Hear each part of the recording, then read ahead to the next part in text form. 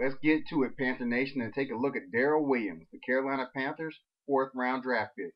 Right off the bat, the first thing that stands out about Daryl Williams is he's a very large, powerful human being at 6'5", 327 pounds, with the ideal 35-inch long arms for pass protection.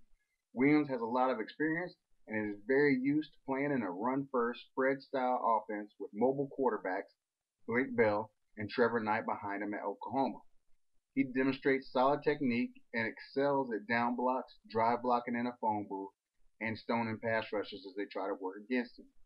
One of the things he doesn't excel at is when he's put in space and he has to work against speed rushers.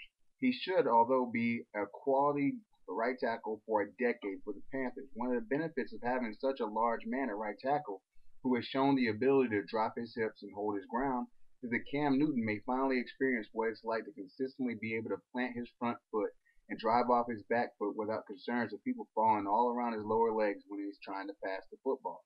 Williams should excel in the role of man-eater on the right side of this game.